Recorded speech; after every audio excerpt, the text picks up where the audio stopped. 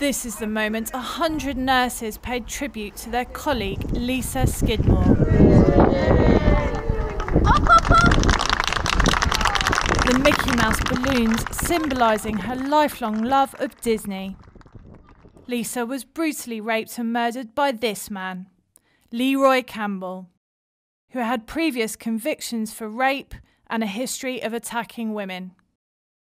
Lisa's mother, Margaret, was herself attacked and left for dead by the killer. She spoke to the Express and Star to recount her ordeal. He come straight from behind the door and thumped me in the face, and 2 or 3 times, and I put my arm up and he thumped me on the top of my head. And he said, "Don't shout, Lisa." He said, "I was tied up upstairs." And That's okay. he said, "It's all right." He said, "I've tied her up upstairs." And he hit me a couple more times. He put the cleaner cord, the orange cleaner cord round my neck, and I put 3 fingers up like that too. Yeah. You know, I mean, he put it round again, and then he started to pull.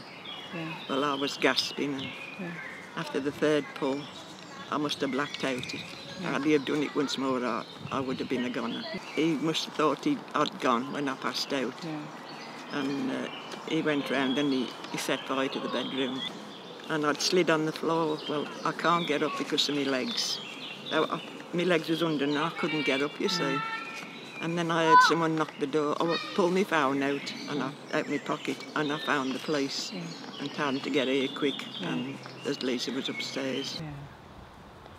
The fireman come in and he seen me on the floor, and he looked upstairs, but then he must have gone to get some breathing apparatus, I should imagine.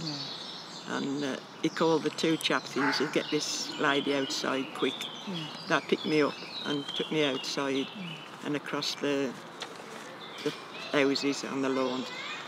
And I turned and I could see him with Lisa, and I thought it was all right, because if I was doing CPR, then we found out as Lisa had gone. There was nothing I could do. I just wanted to get me to hospital to find out what was the matter with me. And that said Lisa had passed away.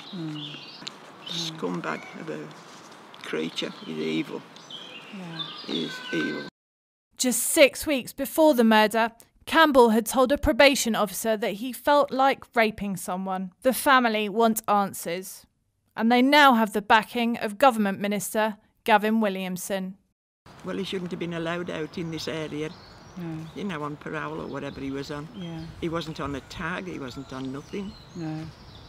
He told the probation officer that he felt like he wanted to rape again, and they referred him to the police. Well, to me, they should have put him in a home or hospital somewhere and sectioned him, not just talk to him. The family have now unveiled a £10,000 campaign to send young people to Disneyland in Lisa's memory. We're hoping to get money to send a local child or children, family, to Disney to experience and enjoy what Lisa enjoyed.